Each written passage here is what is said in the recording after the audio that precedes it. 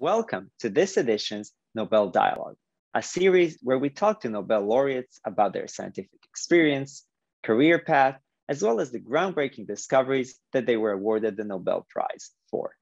Today, it is my great honor and pleasure to welcome Dr. William Kaelin, the 2019 Nobel Prize recipient in medicine or physiology. Dr. Kaelin was awarded the 2019 Nobel Prize jointly with Dr. Greg Semenza and Sir Peter Ratcliffe for discovering how cells sense oxygen and oxygen availability.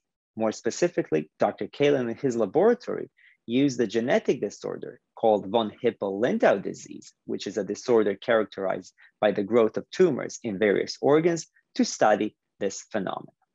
Dr. Kaelin received his MD from Duke University in 1982, and then later on became a medical oncologist at Dana-Farber Cancer Institute. He was also a postdoctoral fellow in the laboratory of Dr. David Livingston, where he began his studies of tumor suppressor proteins.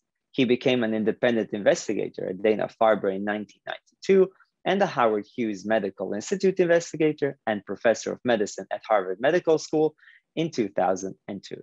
It is a great honor and pleasure to welcome Dr. William Kaelin, and please enjoy the interview. Thank you very much for joining us in this edition's Nobel Dialogue. Pleasure.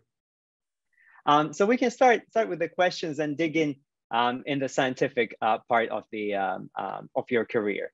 So can you maybe tell us why specifically have you focused on von Hippel-Lindau disease? I mean, were you interested in trying to solve the pathophysiology of it, or maybe use the disease as a model to explore something broader? Well, there were several reasons why we decided to work on von Hippel-Lindau disease. I had worked on a relatively famous tumor suppressor gene, the RB gene, as a postdoc. And I started my own laboratory in 1992 when I was sort of looking for something to work on. And fortunately, the paper describing the VHL tumor suppressor gene crossed my desk. And so I thought some of the things I had learned in the course of studying the RB gene might be helpful as I tackled yet another tumor suppressor gene. But more importantly, I knew from my clinical training that the tumors seen in VHL disease were trying to teach us something. So first of all, I should step back and say that I knew that one of the tumors that is seen in VHL disease is kidney cancer. Mm-hmm. And kidney cancer is one of the 10 most common cancers in the developed world. So I thought, everything else being equal, why not work on a common cancer as opposed to an uncommon cancer? So one motivation was that by studying the VHL gene, we might learn something about the pathophysiology of a relatively common cancer. And I assumed, and it was quickly proven by others, that the same gene is mutated in sporadic or non-hereditary kidney cancer. And so it seemed like this was a good opportunity to learn something about kidney cancer. Mm-hmm. But I also knew from my clinical training that the tumors seen in VHL disease are highly angiogenic, very rich in blood vessels. And there was great interest in the 90s, partly because of the work of Judah Folkman, in trying to treat cancers by blocking angiogenesis. So I thought if we studied the VHL gene, we might learn something about the molecular control of angiogenesis, and that might eventually, with luck, lead to better therapies aimed at blocking angiogenesis. And then finally, I knew that in addition to being rich in blood vessels, these tumors also sometimes cause patients to make too many red blood cells.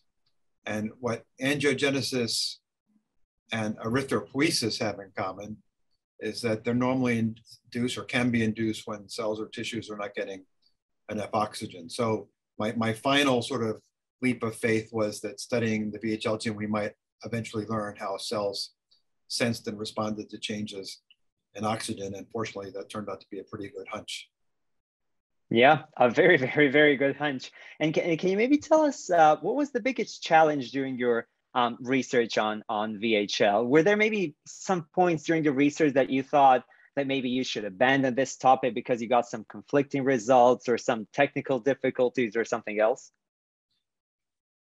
Yeah, so there were a couple that come to mind. First of all, I mentioned a second ago the cloning of the von Hippel-Lindau tumor suppressor gene, which was done by others.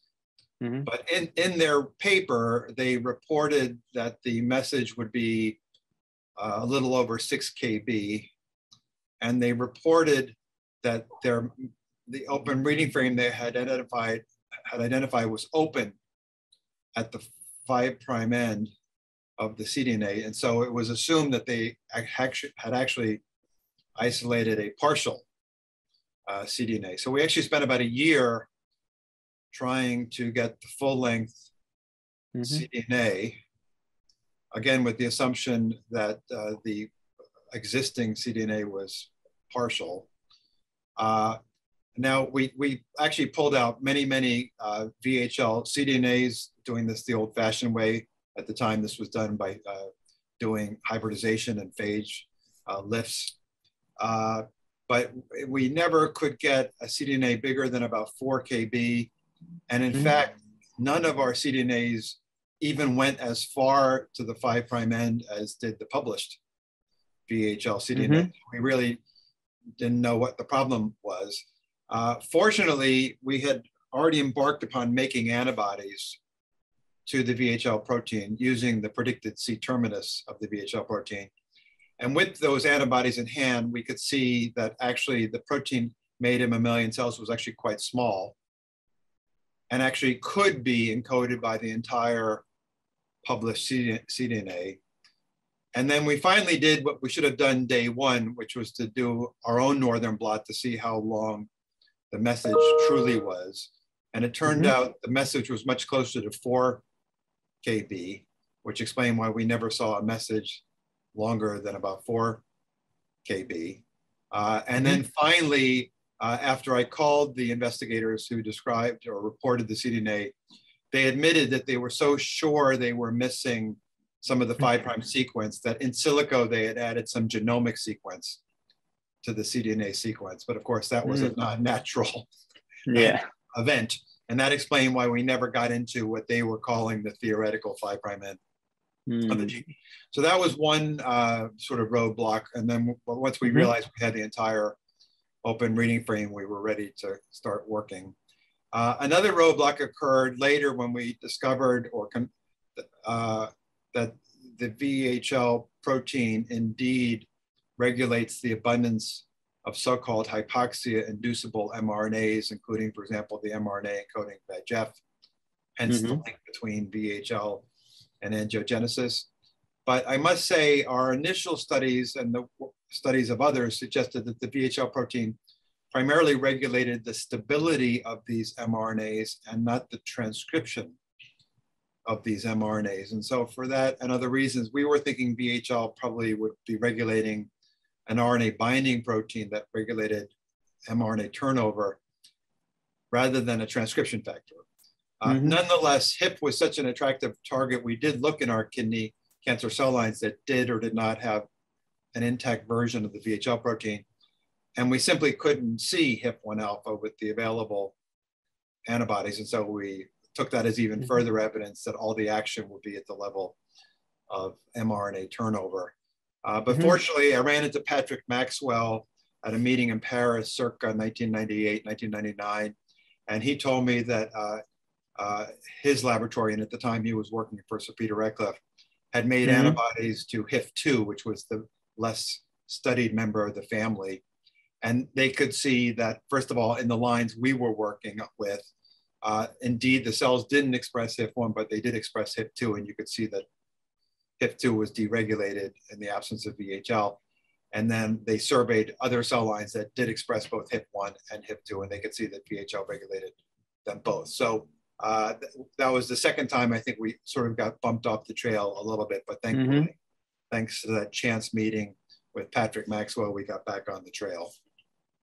Yeah, and you mentioned that you basically consulted with other researchers, but have you maybe done anything with Dr. Semenza and Dr. Radcliffe while you were doing your research? Maybe have you three collaborated closely on these findings because all three of you were working within the same field?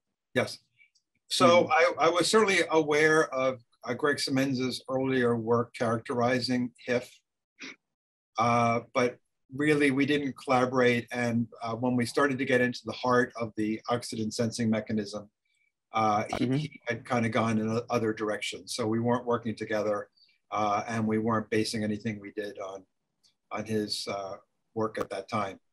In contrast, as I just mentioned to you, once I learned of the work of Peter Radcliffe that VHL regulated both HIF2 and HIF1, we had already done a fair amount of work that suggested that the VHL protein was part of a ubiquitin ligase complex. And so we were able to very quickly show that indeed the VHL protein as part of a ubiquitin ligase binds directly to HIF1 alpha and HIF2 alpha and directly then attaches a polyubiquitin chain, which serves as a signal for HIF1 alpha and HIF2 alpha to be degraded by the proteasome.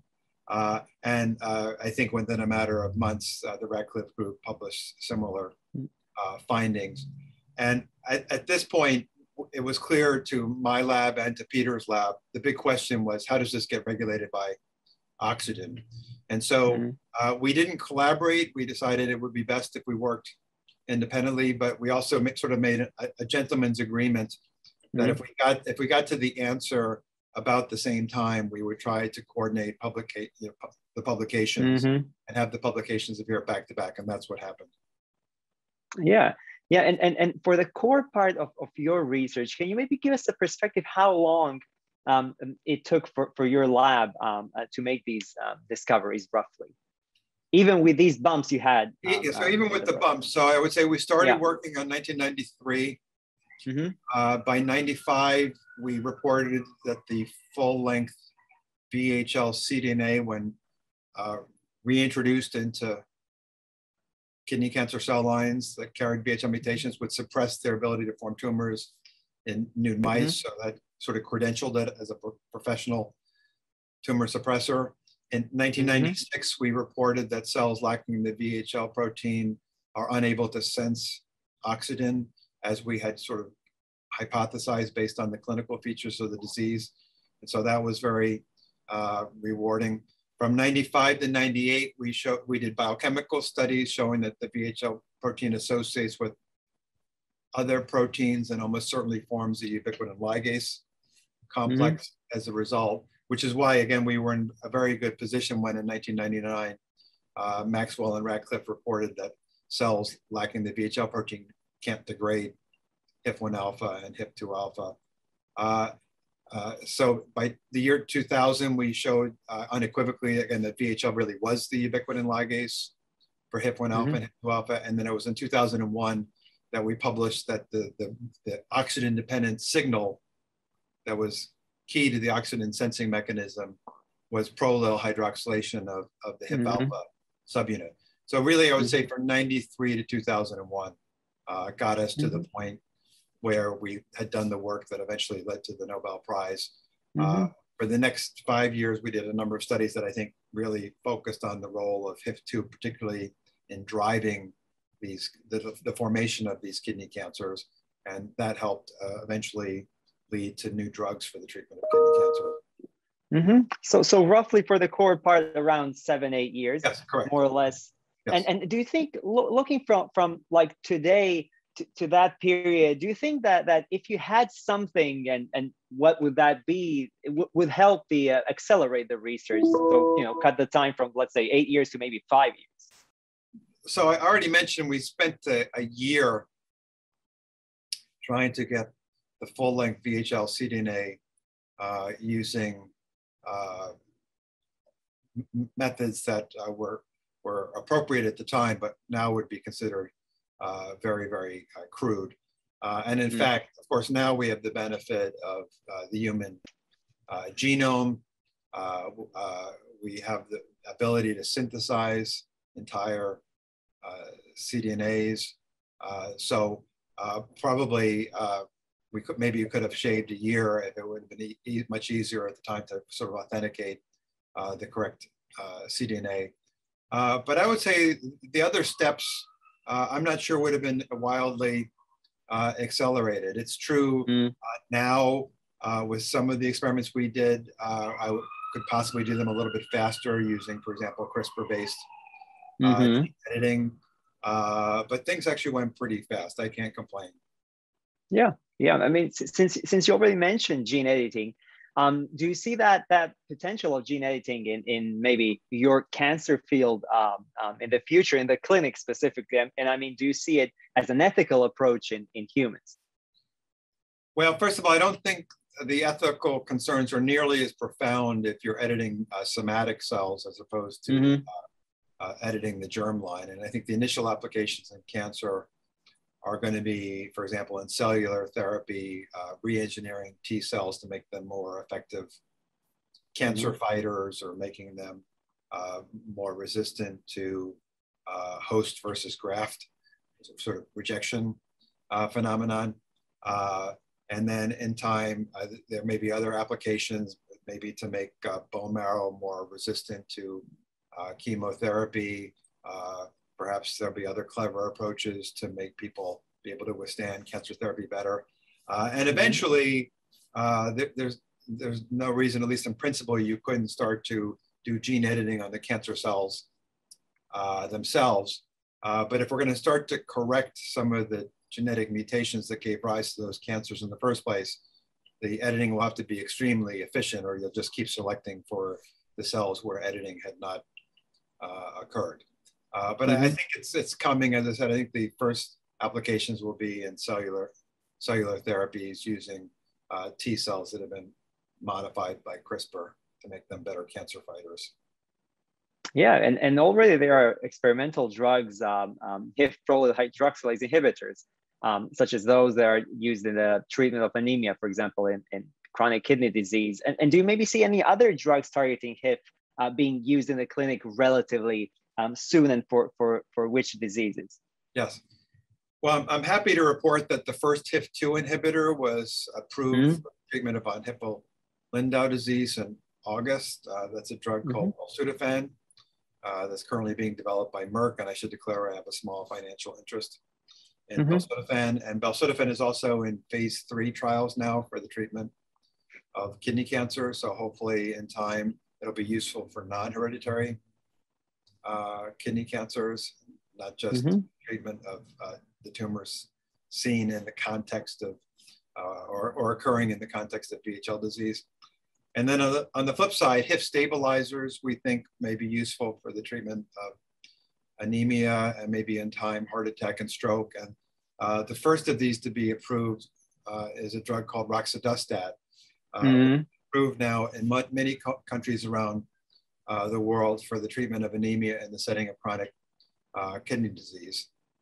It was not, however, approved in the United States, or at least not yet. It may be that they need to do additional clinical trials. Yeah, and hopefully those drugs will come in the clinic and benefit patients long term. And you won the Nobel Prize 2 years ago in almost 3 years ago now, in 2019. But do you maybe have any thoughts about which breakthroughs in the biomedical field are deserving of the Nobel Prize, but maybe have not won it? Yeah. Before I answer that, maybe you can spice this in. I should also declare that I have a financial conflict of interest with roxadustat. And so I'm following it with interest, but people should be aware that I have a financial conflict of interest. So the question was, other things that might be worthy of a Nobel Prize? Yes. Well, one thing that's clear with prizes is, first of all, it's been said by many that the Nobel Prize and prizes like it say as much about the discovery as the discoverer, which is certainly true.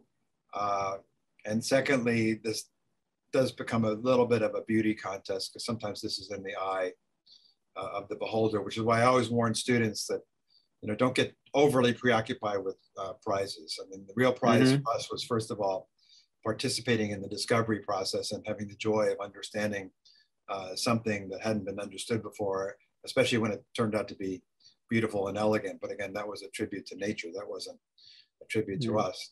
And then we also have had the satisfaction of seeing that information built upon to the point where, again, now we can start to see new therapies being developed. So I think those are the real prizes. But anyway, to try to answer your question, I think it's only a matter of time before there is a Nobel Prize for the breakthroughs that eventually enabled the mRNA-based vaccines. that we're all talking about.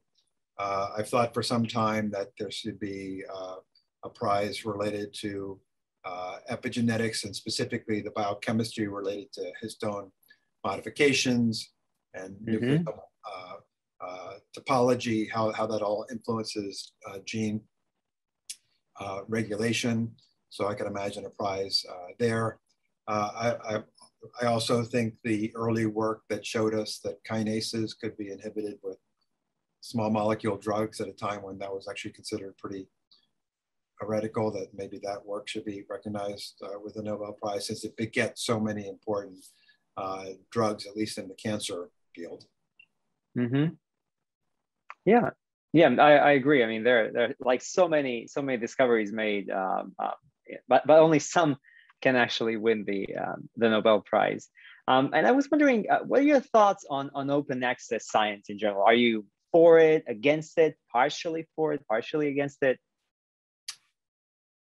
Well, initially, I was a little concerned that even with peer review, a number of things get published that turn out to be not reproducible or robust. So I was a little concerned about open access, at least open access in a way that completely circumvents peer review. But I tend to think the positives outweigh the negatives. Certainly, we want to have information available to people, and I think there are a lot of ways to deal with the peer review question. And so I think I'm certainly more for than against. And in today's world, we live basically still in a COVID-19 pandemic, and many people still kind of don't believe in unfortunately the science. So what do you think are the main challenges facing science today and potentially in the near future? And do you have any maybe proposals how to try to solve these challenges? Well, there are a couple layers to your question. I think so. You're talking first of all about science and the role it plays in society, and so I think we have to really look at how we teach scientific literacy to people in school. We have to go back to teaching them about logic and reasoning and evidence and data.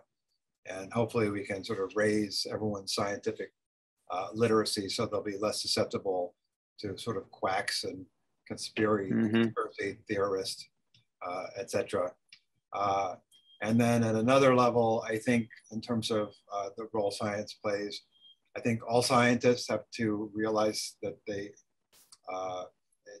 in our collective best interest for them to become good communicators and good advocates for science. And so I think all of us can probably do a better job. Now I'm talking about all of us scientists can probably do a better job of articulating what we do to play public. I'm hoping now that I am a Nobel laureate that I can use that sort of soapbox to be one of the people being a champion for science. And then I think we have to make sure for the next generation of scientists that they see that there's going to be stable funding and stable support for their work, because bright young people can see different roads ahead of them, and they want to obviously go down a road where they think they're going to be able to build a career for themselves, and that they're not just going to live grant to grant. I think it's important that we have both stable funding and funding that allows people to take chances and to follow their curiosity. But that links back to what we were just saying a moment ago. That means that society buys the premise, accepts the premise that it's for the greater good if we have a robust scientific ecosystem and we're bringing at least some of the best and brightest young people into it each year. Yeah, I mean, I completely agree, and yeah, just educating and actually motivating young people to take on science, do science. I think that's great. And our last question before the 5 quick fire questions is mostly relating to your near-term future regarding your research. So maybe can you tell us what are you currently focusing on in your research, and what will you be focusing on in the near term regarding your studies? Well, it's obviously more than one thing, but I'll just try to do highlights. So again, we began working on VHL in 1993, hoping that we could use kidney cancer as sort of a demonstration project and show that if you understood it well enough, not only could you treat it, but eventually you could cure it.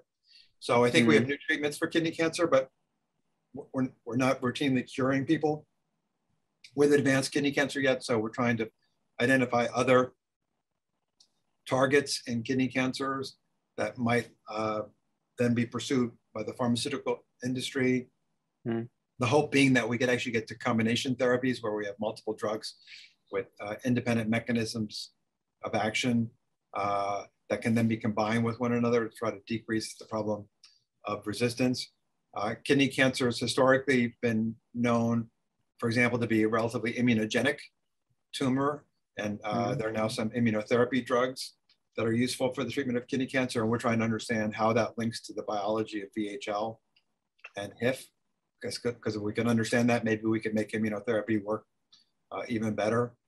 And then in the interest of time, I'll just mention one other sort of discovery that we're pretty excited about.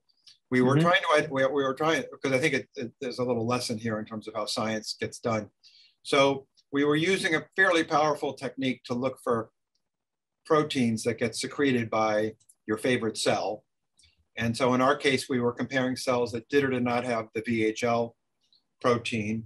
And our goal, which was a modest one, was to identify secreted proteins that get whose secretion is under the control of VHL. And the idea being that if you could find such a protein, maybe it teaches us about the biology of VHL, but maybe it's something that would be convenient to measure in a patient. And you could use this as sort of a surrogate to tell them whether they had tumor cells that lacked the VHL protein. But in the course of using this very powerful technology to look for new secreted proteins, we found that one of the histones, namely histone H3, gets secreted under certain conditions, and that sort of surprised us. It turns out it has nothing to do with VHL. In fact, histone H3 was one of the controls in our experiment, since we were sure it would not be secreted. But in fact, we wound up finding histone H3 being secreted and not the other histones. And to make a long story short, that of course begged the question, why would cells secrete one of their histones? We found out that the secreted histone has certain chemical marks that are distinctive compared to the histone that's inside the cell, as though there's a message being sent. And we were even able to show that that secreted histone can then be taken up by other cells and enter the nucleus of a recipient cell and get integrated into the chromatin of the recipient cells. So we think this might be a possibly ancient form of cellular communication. And we've also done proof of concept experiments that this can be harnessed to then deliver your favorite protein across the cell membrane if you fuse it to the histone H3. So this is one of the things we're excited about today. Yeah, very, very exciting research, and good luck with the research. And our last 5 quick fire questions. So short questions, short answers. The first one is, who is your role model, if you have one? My role model was my mentor, David Livingston, who sadly died about a month ago, but he was my role model as a scientist. What was the best advice you were ever given? You know, the best advice I was ever given, I actually gave myself, and that is when I was in college trying to decide what to study. I thought the best things to study on balance would be the things that teach you how to think clearly, because I didn't know exactly what I was going to wind up doing, but I knew whatever I would wind up doing, knowing how to think logically and clearly would be very helpful. So I'm glad I sort of loaded up on classes in mathematics and computer science and philosophy. I figured any of the courses that involved a lot of rote memorization, I could always go back and memorize it some other day. The most important skill or maybe lesson you learned as a researcher?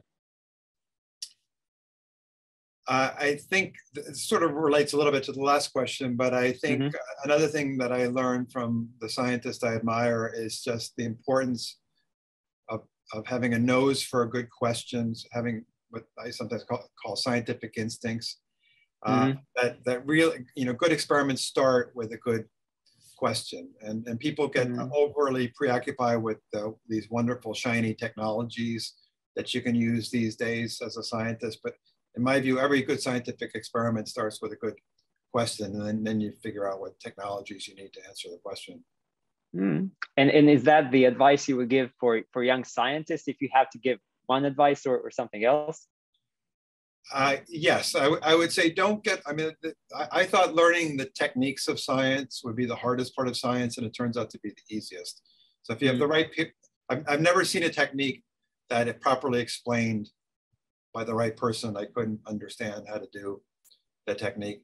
The more valuable thing is learning how to think like a scientist. Again, picking good questions and then thinking logically, designing powerful experiments with the right controls that really will then answer those questions. That's what distinguishes great scientists from people who are frankly just technicians.